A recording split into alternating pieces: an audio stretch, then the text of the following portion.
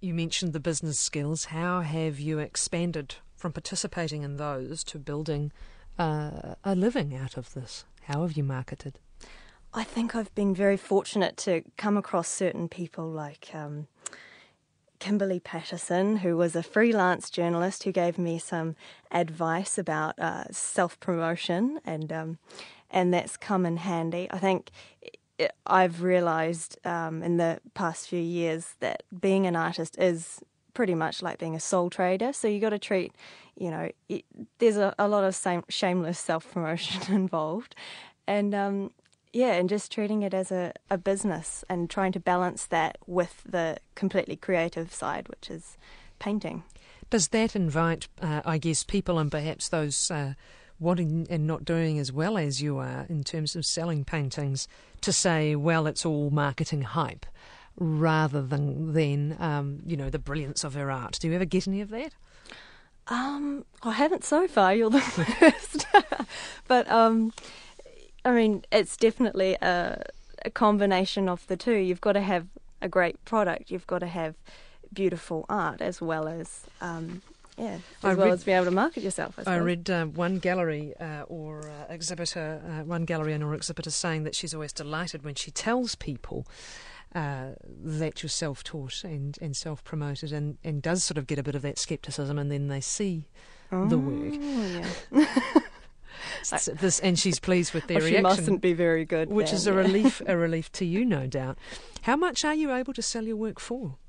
Oh, there's a huge range because of the different sizes that I paint. I paint from very small to, 2 metres by 2 metres sort of thing. So you'd have to look on the website for exact figures. But yeah, the range is... Up to 14,000 for those larger works though. Yeah, and for the smaller works it's, around $500, $800. So there's a big range. How are you balancing that challenge between making a living and, as you describe it, running a business? And I hear that matters to you. You don't like the impoverished artist lifestyle.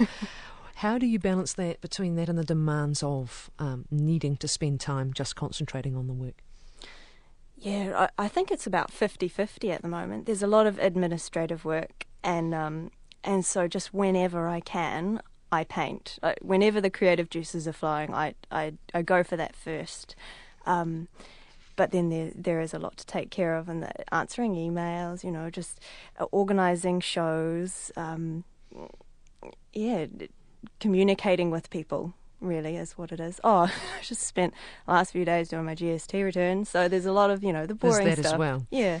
Come back to the work itself and some of those themes that you've explored, and obviously the diverse cultures and the portraiture has been a key part of that. What do you seize on? What are you looking for when you're trying to examine that? Well, I don't think I know when I'm painting. It's something you see after the work is created. You look back and you realise that you've created this person on canvas with this personality, a character, a beauty about them, and then you almost, like, while I'm painting, I'm getting to learn about what I'm creating. Yeah. You've moved, as you said, into exploring your own Maori heritage. How extensive has that work been in the Maori mythology work been? Well, I started off with really focusing on the creation myth, Ranganui, Papatuanuku being separated, Sky Father, Earth Mother being separated by their children, Tane Muhuta in particular, and then from that, I created a series of works that really divided the canvas up into these sections, which seemed quite heavy in a way. Like it really showed the forcing apart of the Sky Father and Earth Mother. And from then I decided to find out more about my own Ngāti Porou heritage, and really explored the depth of the connection between people and land and Māori culture. You've also moved further into different work, waka and coastal scenes. Yeah. Oh, there's just so many interesting legends, myths, histories to Māori culture, to Ngāti Porou culture, and so part of that is the voyaging history, the waka, and Kupe's journey to Aotearoa from Hawaii, perilous sort of challenges that he faced on his journey here, and with the landscape, with the coastal paintings that I've done, they're always telling this story. So you see a world, but then there's this whole story to it. There's elements within the painting that mean something about the past or about nature and what the people in the stories have been through. What's the process for you? You mentioned that you don't necessarily sit and plan, if you like, or think actively about what it is that you want to bring to the canvas. When you're working, do you begin just with sketching ideas, with playing around with ideas? I sometimes do compositions on Photoshop, just sorting out the how I'm going to lay out the canvas. But there's usually a vision in my head beforehand anyway. I'm trying to explore some subject matter, whether it be a portrait or, at the moment I'm doing this massive cigarette with a long ash called Long Ash Tower, and it's like this Lord of the Rings type tower in a stark landscape. And I have absolutely no idea what it means at the moment, but I had this vision and I need to carry that through and sort of learn this story as I go. And so you, that's just come out of the blue, has it? It's quite a departure from Maori mythology and from landscapes and from portraiture. Yeah. It's just presented itself to you. Yeah, I tend to start with a certain theme and then perhaps carry that on for a year or so, or however long it needs to be, where I'm constantly developing that theme, like the Ranganui Papatuanuku series. And then I just go to the next one if that's what's in my head, in my heart.